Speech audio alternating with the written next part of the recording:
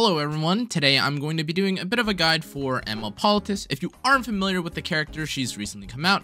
She is a Dark Ranger PCs, which doesn't really mean much to you. All that you really need to know is that she's pretty fast. I believe she has the same stats as Lua, which is really cool, but also a little bit concerning if you are someone that plays RTA. Now, before we truly get into things, I do want to mention that this character is of course a character that will kind of go up and down in viability or in strength depending on how fast you are or the quality of your gear, which you could argue for most characters in the game, but it feels a little bit different because POLITIS is a character that is specifically fixated on being fast, or at the very minimum benefits a lot when she is faster than other characters. Now, since this is a guide, I am going to give you a couple tips and tricks in case if you find yourself struggling a little bit in terms of trying to find the gear or understanding what kind of compositions that she works with. But unlike a few other characters that are a bit more play however you want and they're much more easy to play, this character is a little bit more difficult, so keep that in mind. And again, before we get into the different builds and what kind of variations that you'll probably find with this POLITIS character, as you can see, POLITIS has 120 base speed, decently high HP at around 6,000, decently high defense as well at 600, and nothing else because, of course, she is supposed to be a ranger that, for whatever reason, doesn't have any effectiveness, but does have the need to debuff.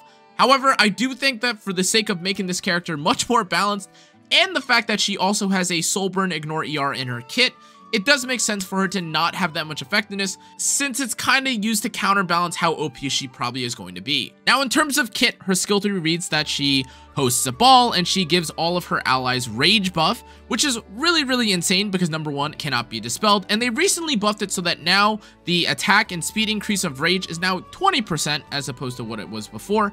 And furthermore, her skill 3, at the same time as providing the rage buff, also dispels 2 buffs from all enemies and also applies a speed down debuff to the enemy team, in addition to pushing everyone back or decreasing combat readiness of the enemies by 20%. This is kind of a mixture of both Lua and Conqueror Lilius' skill 3, where of course you have some sort of control on skill 3, you have the slow and or speed buff that is present in a character like Lua's kit, but you also have the control in terms of pushing back that Conqueror Lilius is mostly known for when you have her skill 2. Beyond her skill 3, POLITIS S2 also gives her a 100% chance to increase stealth after you've mulleted it, and the only way to trump her S2 passive of gaining Guiding Light is to add an equally as ridiculous passive, which is that she decreases the amount of resources gained by the enemy by 50%, so that includes Fighting Spirit, Focus, characters like Commander Pavel, Ocean Breeze Luluca. All these characters struggle when it comes to POLITIS. However, I do want to make note that in case you were curious or you, I guess, randomly came across it, this does not apply to Dark Corvus, who I just learned today does not actually get affected by POLITIS. I thought that his whole getting hit and cooldown thing was a resource. It's not. I'm kind of dumb, but I thought you might want to know. And now finally, although most skill 1s for characters, unless if they're damage dealers, are usually kind of lackluster, POLITIS' skill 1 is really crazy. Now, although all it specifically says is that you trigger a dual attack from the ally with the highest attack once you are enraged, something that a lot of people kind of sleep on is the fact that it dispels 1 buff as well. So in that case, especially if you are using a character or you are dragging a character that has a very strong skill 1, or if you have a character like Death Dealer Ray paired alongside POLITIS, you have plenty of opportunities to not only strip any immunities from the team against a character like Last Rider Crow or a Mediator Cowrick team, but you can also apply the Venom several times between not only POLITIS, but a Death Dealer Ray or whoever is being dragged alongside her for the dual attack. Kind of the most ridiculous skill 1 that we've seen in terms of aggression or being high tempo. Smilegate, you really cooked with this one. Okay, now you may be wondering how she plays or what kind of game plan she's looking to do when it comes to her actual in-game usage. And the honest truth is that she's so flexible that she has plenty of different roles, whether that is as a buffer and you're just trying to use her as a rage buff provider and gaining additional stats, or if you want to use her as a stripper and dual attacker with their skill 1. All these different ways that you can kind of play her are viable, and that's not even talking about, again, her strongest strength in my opinion, which is that she prevents characters like Ocean Breeze Luluca or any Fighting Spirit focused character from even being able to really make use of their kit with her skill 2 passive. But of course, how you choose to play her is completely up to you. Go wild, she's really good. Now, something that you may also be curious about when it comes to the Sea Phantom POLITIS character is how good her imprints are. Is everyone really overhyping her? Is she so good that I need multiple copies of her? And the honest truth is that no, her imprints are not super impactful, unless that you are pretty much trying to min-max your damage on certain damage dealers like someone like Cannaaaa, or even a character like Spectre Tenebria, who I suspect is probably going to be one of the strongest characters with this specific character. Now, of course, if you are going to pair the Sea Phantom POLITIS with a character like Candy or a solo carry, a very high damage character in general, this attack percent increase is going to be absolutely bonkers. But if you are running a low effectiveness or low effect resistance composition, and all you're looking for is kind of just HP, look no further than her imprint, which of course is going to be really nice. That being said, she's a guiding light character, and ultimately, even if she does get knocked out, so long as you have Enrage, she isn't that easy to take advantage of or to kind of one-shot. So in terms of actually needing imprints, not necessary whatsoever. That being said, it does help if you are missing out a little bit on damage, or you're trying to reach certain thresholds for damage that you otherwise needed in either gear score or through imprints on other characters. Now, in terms of sets, speed set is really nice, and having her 2-set piece be hit set is also really nice because, of course, you want to have high effectiveness. If you want to run something like HP, defense, or even something like immunity, that also makes sense. Or in some cases, if you just want to be as fast as possible and you don't have a secondary set that is completed, that is also fine, because ultimately, if you're just looking for speed, you'll take what you can take. Speed is her best set currently. Now, for Sea Phantom POLITIS's best artifact, there are so many different ones that you could choose. You could choose something like Elegate Candle, you could use something like Song of Stars, you could use something like Spatio-Temporal Fan if you want to hide one of your characters or your main DPS.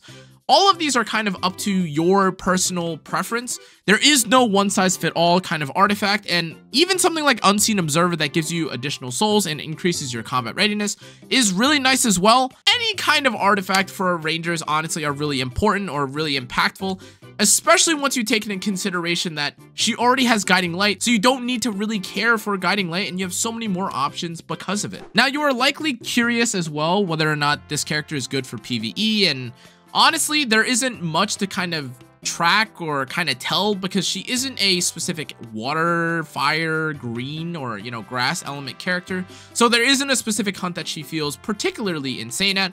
That being said, though, having Rage is kind of ridiculous, and her S1 is a guaranteed high attack, dragging dual attack. So if that is the case, you could definitely argue that maybe for something like a Banshee or even a Wyvern in the future, she could definitely have some value. She also is stealth, and I'm not entirely familiar or sure if you are able to hit stealth characters. Some PvE fights are able to do that, some aren't, but I'm sure that if you especially are trying to use Sea Phantom POLITIS for something like clearing through adventure and you manage to get her really early, I'm sure she'll be really good. That being said, though, I don't think the PvE aspect in terms of fighting monsters is super impactful. However, for something like Arena and Guild War, I can definitely imagine that people are going to be using this character to set up a character like Cannaaaa early so that he has access to his skill 1, and then he gets to do all of his nuking, his damage potential. I could also imagine people using someone like Sea Phantom POLITIS to enable a character like Ambitious Tywin that is going to see good value, especially if you're in a controlled environment like Guild War or Arena. Now, on the topic of synergies, let's really talk about the characters that make this character kind of go above and beyond,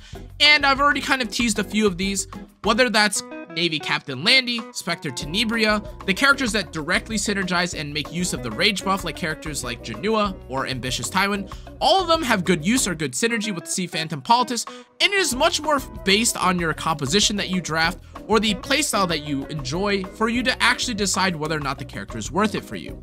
Now, of course, with every character, there are their counters or the specific ways to kind of deal with the Sea Phantom POLITIS. Now, ultimately, there are definitely things that you could punish when it comes to Sea Phantom POLITIS, whether that's debuffs or dealing with certain characters like Sage Ball, especially if you take into consideration Sea Phantom POLITIS not having a book and Sage Ball having extremely high effect resistance. Obvious answers to kind of dealing with Sea Phantom POLITIS is cleaving her, but that's just the issue, and I'm sure a lot of you guys can relate. Now, in terms of actually trying to counter her, if you're curious as a faster-ish kind of player, I do think that she still struggles. Again, if you just outspeed her with a character like Conqueror Lilius, and you just press your skill 3 and provoke her, because that's how openers work. But ultimately, I have found that there are also compositions involving characters like Ludwig, like Zio Ludwig Ran, or Pavel, Faithless Lidica, things of these nature that kind of makes the Phantom Politis prone and weaker to cleave. And in that sense, the character kind of feels similar to a Lua or a Conqueror Lilius, which makes complete sense because not only is she similar to Conqueror Lilius and Lua, she also shares a decent amount of their similar weaknesses, though she definitely has much stronger strengths when it comes to her actual kit. Okay, now in terms of whether or not she's a must pull, the honest truth is that a lot of openers recently have been really strong. I think about characters like Knockwall, I think about technically a character like Laya, who isn't necessarily an opener, but faster characters that clearly have been designed in 2024 as opposed to 2021 or 2020. And of course, while she does have a lot of strengths, she is a Moonlight character, and we haven't even seen what a character like ML Senya looks like.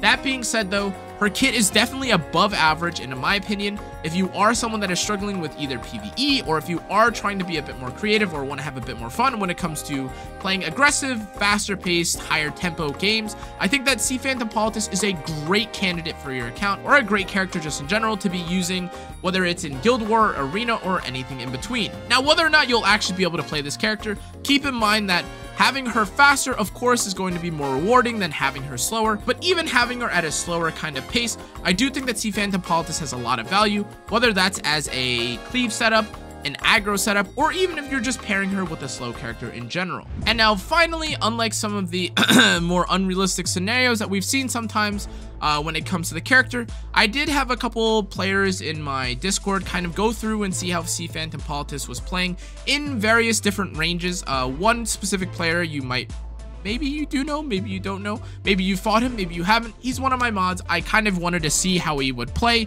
and see how good the Sea Phantom Politis and this Conqueror Lilius composition alongside single or double carries would go. And as you can see here, of course, there is a load of different, factors here to consider. Number one, it's the fact that this Kozak individual, or this right side player, tried to pick Lionheart Sirmia to counter a character like Navy Captain Landy. Now, in terms of what's actually going on here, you would argue that maybe you're a bit afraid because the Navy Captain Landy or the Spectre Tenebria are now going to get dragged, and then Lionheart Sirmia gets to use her skill 3, but there's literally no way for this character to do anything, the Lionheart Sirmia that is, simply because there's half of the resource bar that's gone. And now I'm not going to bore you with the entirety of the match, but if you can imagine what happens when Lionheart Sirmia is not able to press any buttons, and a Navy Captain Landy is allowed to just sit there and salvo every single turn, it looks like this. There's a bunch of buttons, there's a lot of damage that's being taken, and even with a character like Arowell, who has a lot of mitigation with their escort, in simply one turn, this character is pretty much gone, right? You have Navy Captain Landy, of course, getting, an Elbrus, which is really funny, and haha, yeah, he has salvo, haha, everyone hates Navy Captain Landy, but this is the strength of the character. Navy Captain Landy right now has Vigor, has Rage buff, and self-provided her an attack buff, and if you put all that together, that is 30,000 damage that was just done onto the Arowell. Does that seem kind of crazy, or does that seem kind of crazy? And even through, again, 2 activations of dual attacks with the Lionheart Sirmia, we ended up with a Lionheart Sirmia that literally wasn't able to use her S3 at all. And now here we have a second match that looks a little bit different. And of course, as you can see here, this game is a little bit more cleave oriented. There's, some faster units like Bunny Dom, there's a Zio, and you may be wondering also, like, how does Sea Phantom Politis stack up against characters that are maybe a little bit too fast or a little bit too slow? And again, this is a versatile kind of composition. There's a Peyra here who probably shouldn't have gotten outsped, but even if she did or didn't, there is a Moon Bunny here that kind of puts a damper on things. And as you can see, there's so much tempo that is just being given because there's Rage coming out on the Sea Phantom Politis, and now the Spectre Tenebria has pretty much full reign to do whatever she wants. There's a Remnant Violet that's about to be given not only Rage, but also a push-up to then one-shot whatever he wants to. Oh, actually, he doesn't even need it. Actually, I didn't realize that he was going to cut. I thought he was going to be somewhere. Okay, whatever. In any case, as you can see here, the Bellion is taking an insane amount of damage. This is kind of a pseudo variation of how some people will pair a character like Conqueror Lilius alongside Remnant Violet to just instantly nuke something. And even with an insane escort kind of mitigation provided by the Para here, the Bellion almost got one-shot. That's insane. And even if the one-shot didn't end up happening, as you can see here, it's kind of a very easy cleanup for a team like Moon Bunny and the POLITIS. You have a bunch of damage dealers, and again, this is why I was kind of highlighting that the Spectre Tenebria, in my opinion, is really good with POLITIS. Number one, because again, you're giving a character like Spectre Tenebria an attack buff, and also giving her a bunch of speed so she can take laps. But even if you pair another single target carry, like whether that's Remnant Violet or an ML Ken alongside this composition, it feels quite strong. And this was just another kind of quick match where, of course, and I'm so sorry for flashbanging your eyes, but of course, there's a lot of value that comes out of, again, being a bit more aggressive or having the aggressive edge against the enemy opponent. Even though the right side opponent here did have an idea of, you know, trying to push back the Moon Bunny or controlling the team with a character like Zio and the Para and the Last Rider Crow, it ultimately wasn't enough for the POLITIS, who has great value just in terms of, again, pushing out insane tempo and giving a lot of buffs and utility to the left side team. What I will say, however, is that, again, as with all opener-based characters, it is a little bit difficult to play, and it does kind of feel like a character that you'll need to kind of dip your toes into and spend a lot more time playing to really understand. But if I were to kind of put a rating at the end of this all, I would definitely recommend that anyone that can afford to pull this character, pull for her. But if you are somewhat of a Senya enjoyer, you could also wait for that. I'm not gonna be your financial advisor or anything like that. But that's gonna be it for this video, guys. Thank you again for watching. I hope you enjoyed. I hope you learned something. If you did, make sure to like, comment, turn on the notification bell, and subscribe. Let me know what you think about this kind of format. This format, again, was a bit more guide focused, and I ultimately haven't quite decided on which one will work a little bit better, but I've been trying to be a bit more informative and I guess give a bit more tips to players, because it feels like there's a lot more players that are coming in because of the Overlord collab, or a bit more interest, or just in general have been joining. But in any case, guys, thank you again for watching. If you would like to let me know what you think of the content, I would really appreciate it, but I will see you on the next one. Good night.